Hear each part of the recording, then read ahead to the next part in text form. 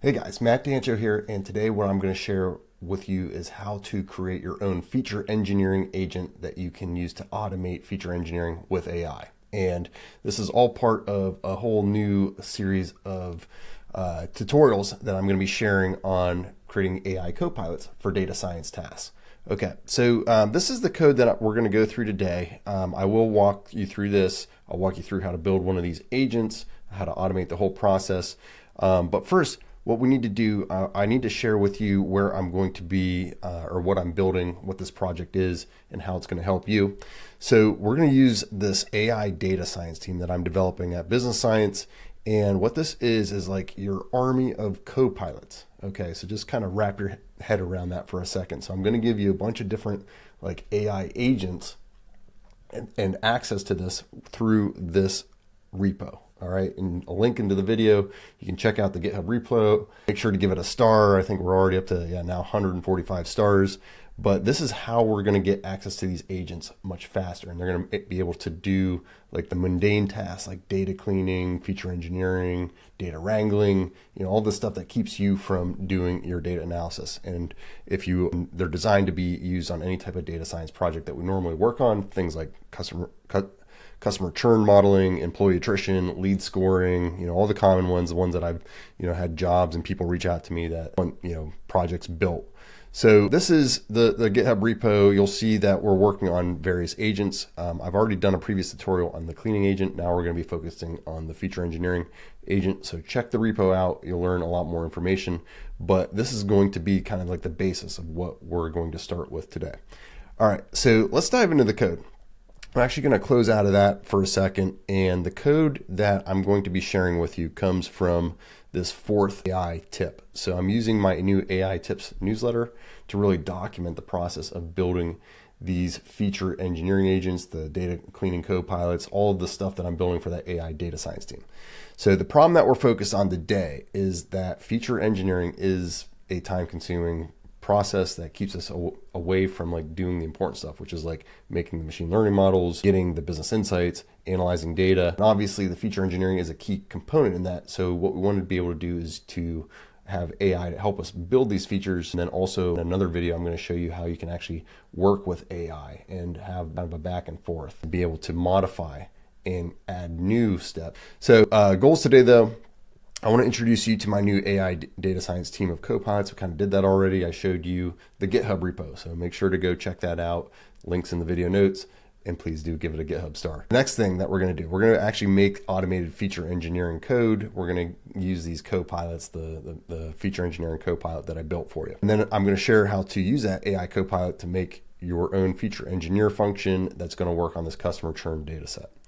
All right, so link to the repo is in the code. If you want access to this code, it's all through my AI tips newsletter. So I also have another link. If you want to register for the newsletter, you get all of these tips that I've added in here. So, you even get the code from like the previous tips, like that I had mentioned, the data cleaning AI copilot. You get all that stuff in here. Okay. So the libraries we're going to use, we are going to use OpenAI. So we're going to import from LangChain OpenAI, Chat OpenAI. If you don't want to use OpenAI, then you can use Ollama. You just swap this out and pull in Chat Ollama. So from LangChain _ Ollama, import Chat OpenAI or Chat Ollama. All right. So the beautiful thing about LangChain and LangGraph, they make things so easy for us to like swap out different LLM providers and use whatever you want. So if your company can't use OpenAI, no problem.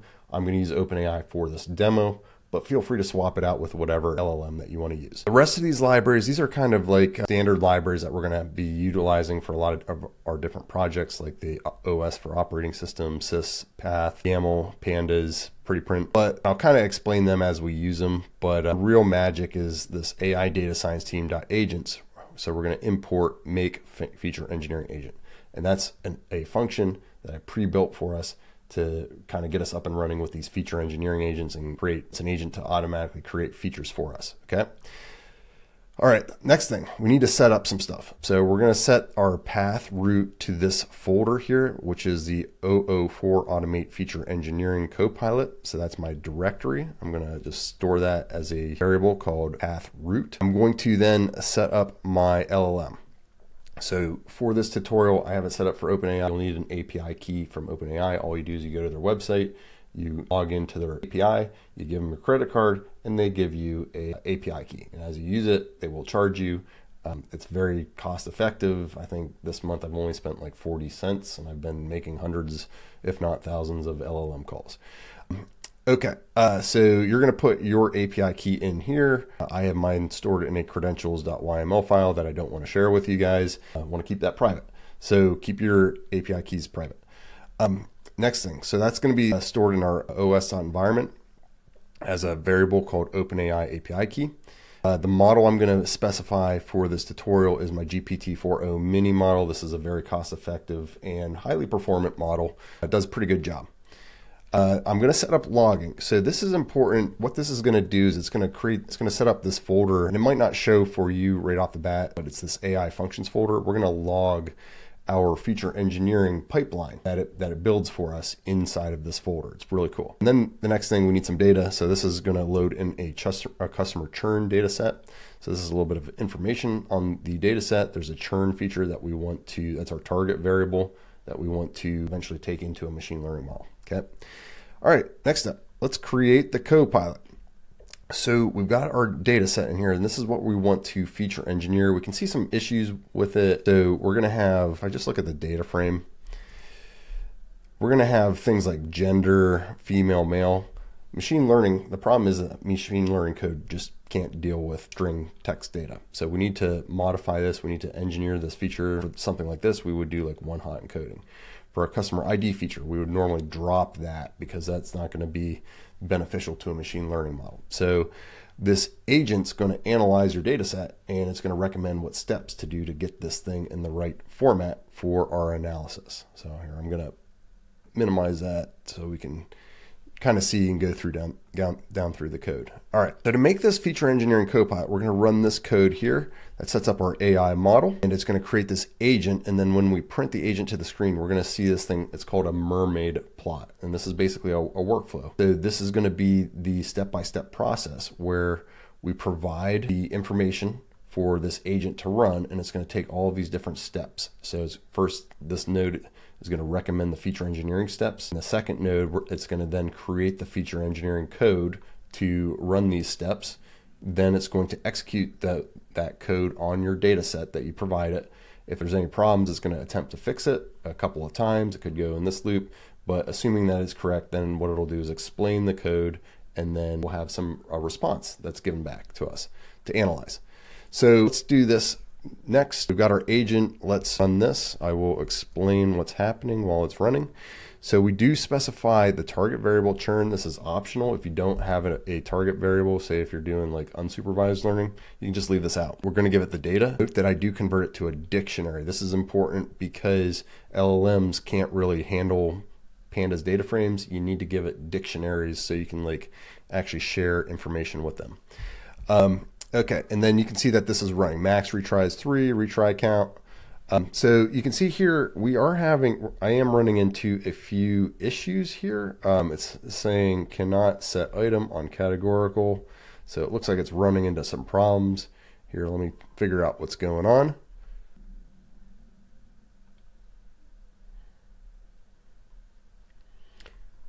Okay, so I ran it a second time and I got some better results here. So the first time, I ran into some issues.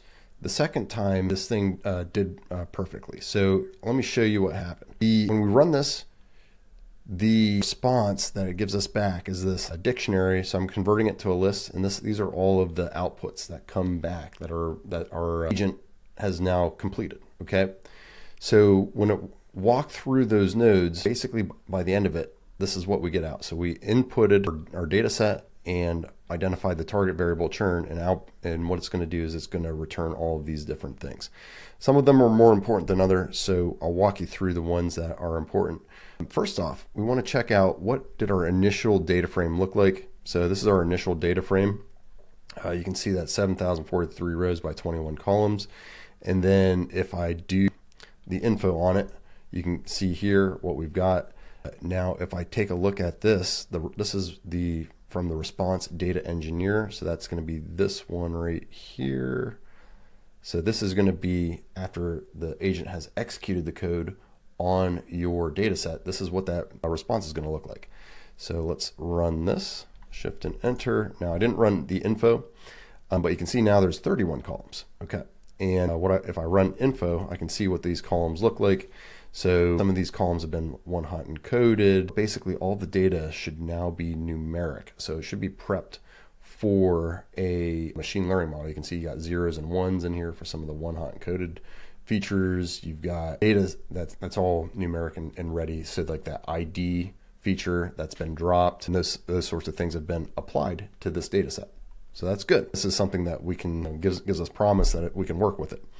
Next thing, what feature engineering steps were taken. So this is where you want to evaluate, okay, what did this AI actually do, and how can I explain this and understand, what its thought process was. So this is from the messages. So that comes from this, if you look at this response keys, that's in this messages field. And you can see what the agent was, so feature engineering agent, and these are all the steps. So it has a numbered list. First thing it did was convert total charges to numeric. It saw that, one of the columns total charges was non-numeric and it should have been numeric. So it converted that for us.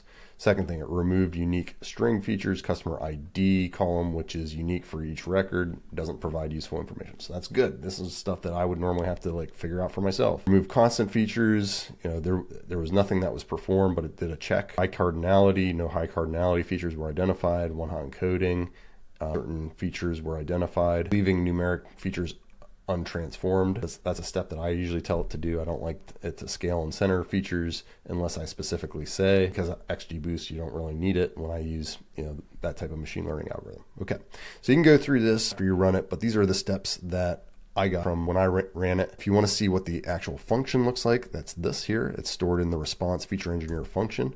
So you can see this is an actual function definition that has the imports embedded in it. So these are the things that it's using, like scikit-learn preprocessing, one-hot encoder, label encoder, and then you can see how it's actually executing these steps. Another cool thing is that if you set up the logging, which we did here at the beginning, so I have a log path as the path root to the AI functions folder. Now I have this feature engineer.py file, okay? And if I pull that open, that's the exact function. So this is great. When we create our pipelines, we can just pull in this function now. I'm going to show you how to do that. So if you take your current working directory, and if you run this code here with your path current work directory, and you add to it the path root, remember that was this folder here, and then you append that, you can call the function. So here, let's do this, shift and enter. We're going to then, once I've appended that path to my system paths, it can now recognize this folder here, this AI functions folder, and grab out this feature engineer. So if I do from AI functions.feature engineer, import feature engineer, I can then run that on the raw data. So let's check this out. This is my raw data frame. Okay. And then if I run the feature engineer function on it, shift and enter, we can see now it's dropped the customer ID. It's converted some of these to total charges to numeric. Churn is now zeros and ones, which is good. So it's label encoded churn, gender male, partner yes. So these features have all been one-hot encoded if they were categorical. All right, cool. So you have now just experienced this first AI feature engineering copilot. So you can automate feature engineering now and really take a lot of the load off your shoulders to be able to do some of these common data science tasks that honestly take a lot of time, and automate it a little bit and get it done faster. Okay. So my goal is to have a whole team of AI co-pilots. So you've seen right now the feature engineering, but I also have cleaning, I have data wrangling, I have co-pilots that I'm going to be developing for machine learning and the full process, the full workflow. I am looking to get feedback. So if you have any feedback on anything that you're running into, make sure to try it out. And then if you want to provide feedback, the easiest way is to go to the AI data science team, go to issues, and you can add issues in here. So you can see one of our users has requested a full stack data science agent to actually build apps for us. So I think that's pretty cool. And I'm going to try attempt that once I get a few more agents developed. You can add your own issues there. I'm also looking for ideas on what other AI co-pilots that you want me to create. So send free feedback here. This is the link. Also down the road, so I do have a generative AI and LLMs for data scientists. I have workshops that I'm running that are free. I'll include links to those in the video notes. But also I have a full 8-week boot camp if you really want to learn how to build these AI agents yourself. Okay. And this is kind of like the curriculum, but you go all the way from like building retrieval augmented generation agents, business intelligence AI co-pilots with SQL and Pandas, customer analytics agent teams, so multi-agent workflows, time series forecasting agents, and then actually deploying. So LLM deployment with AWS Bedrock, fine-tuning LLM models and RAG deployments with AWS Bedrock, and then AI app deployments with AWS Cloud, Docker, EC2, and NGINX. So these are all the things that, like, if you actually want to take and productionalize AI for your company and build enterprise-grade applications, so you can check that out here. This is a paid program, so just a heads up, this product is not free. And I'll include, again, a link in the video notes. All right, I will see you soon. Enjoy, let me know what you think, and talk to you later.